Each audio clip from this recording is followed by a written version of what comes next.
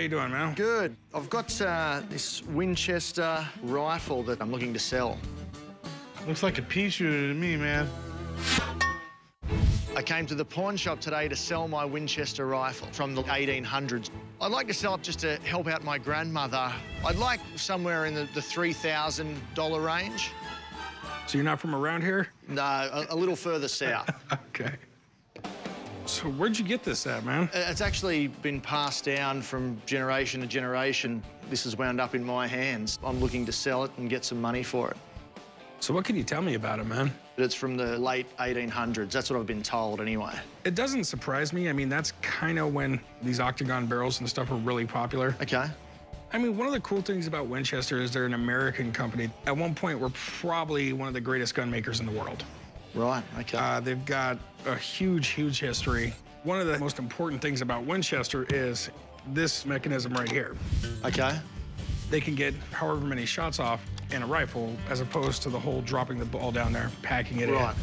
You could actually shoot a shot at a guy, and by the time he was able to load up his musket, you could shoot him 5 or 6 times. Sure. Winchester is a huge name in firearms. The Winchester repeater is known as the gun that won the West. It played a huge role in the hands of Western settlers. Now, this particular gun, on the other hand, isn't a repeating rifle. This was single shot. You'd load the bullet in there, close it up, shoot the gun, kick it back out, throw another one in. So it's kind of an earlier stage gun, but it's still way faster than the old muskets. Okay. It's a .22 long caliber, which is really small. I mean, it's one of the smallest bullets they make. And it's made by Winchester. There's just tons of people out there that love them and have to have them.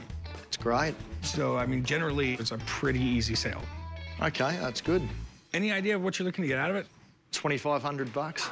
All right. I got a few concerns, man. I don't know how old it is. I really have no idea what something like this was worth. If you don't mind, man, let me grab my dad real quick and see if he knows anything more about it. Sure. Hey, Pops, come here real quick. I'm not too worried at all. If someone's expertise is on the rifle and I'm a better chance of possibly getting more money out of it, then that's great. Come look at this gun for me. .22 caliber Winchester. What do you know about it? Sometimes Corey calls me over for a little help, especially with guns. I've tried teaching him, but it just goes in one ear and out the other. That right there is a model 1885 Winchester. It was designed by John Browning. He designed the best hunting rifles in the world. The first large machine guns the United States Army had, he designed. Wow. Odd thing about him, there's a million guns named after him, but he was never successful in making guns. John Browning had over 100 different gun patents, but most of his designs were actually manufactured by different gun companies. Even though Browning designed this .22, it was built by Winchester. So what's up? I mean, it's a .22. It's such a small caliber. I mean, what are you going to hunt with it or kill with it? It's not really a hunting caliber. What this is made for is target shooting. When you're competition shooting and you're practicing all day long, there's 2 things you want: a really accurate gun and really cheap ammo. How accurate was it? With a good shooter and good ammo, you could shoot quarters at 50 yards. Wow. Are you sure, man? Yeah, this particular rifle, extremely accurate gun. The really super rare thing about this is it has an octagon barrel. Okay. It was more money, so hardly anyone bought them like that, which makes it a lot rarer and a lot more collectible. Okay, cool. And it's in really, really good condition. I mean, it's still the original stock, the original butt plate. The bluing's really, really good. I mean, it's just in really good shape. How old is it? They're easy to date. It's a low 5-digit serial number, so early 1890s. How much is it worth?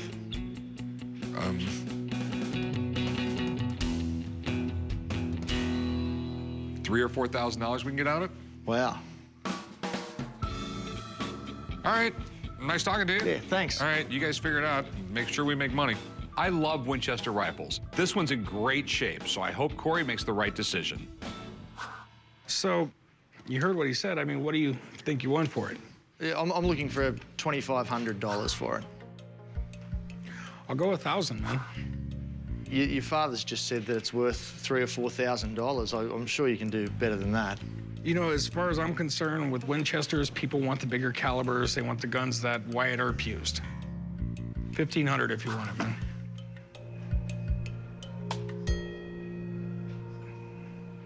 Okay, I'll take it. All right, deal. Chum will write you up. I'm glad my dad was around to look at this gun, because I wouldn't have guessed it was worth so much. Now I'm dying to take it out and fire it to see if it's really as accurate as he says it is. At 50 yards, this gun is just as accurate, if not more accurate, than your AR-15s and everything else. Really? I'm telling you, I can put it within the size of a $50 anywhere on that target. All right, Pops, you've been talking all day like you're Annie Oakley, so I brought an old man coin. See if you can hit it. We sell those for 60 bucks. Yeah, and I know you're not gonna hit it, so that's the point. If you do, I'll pay for it. All right, fine. Hope you got 60 bucks cash on you, plus tax. Come on, Rick, 3 shots. If you win, I'll even buy you lunch. But if you miss, you're buying me lunch. I'm fine with that. Go put the coin out there. To be able to hit a $50 at 50 yards, that's stuff people do in movies. There's no way my dad could do it. I mean, it isn't like this guy's out practicing with a gun every day. Dead center, no problem. I don't think you're gonna be able to hit it, Pops, not from this far away. I don't know, I just gotta sight it in. That's all I gotta really do.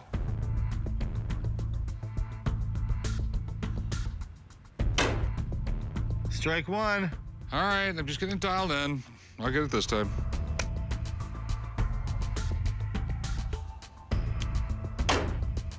Oh, strike 2. I kind of feel bad for you right now, Pops. You can't hit with your cool gun. Watch this.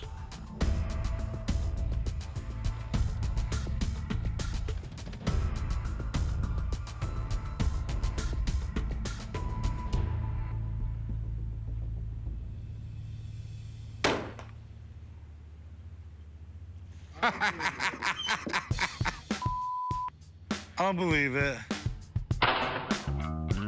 Damn it. You got lucky there. There was no luck involved whatsoever.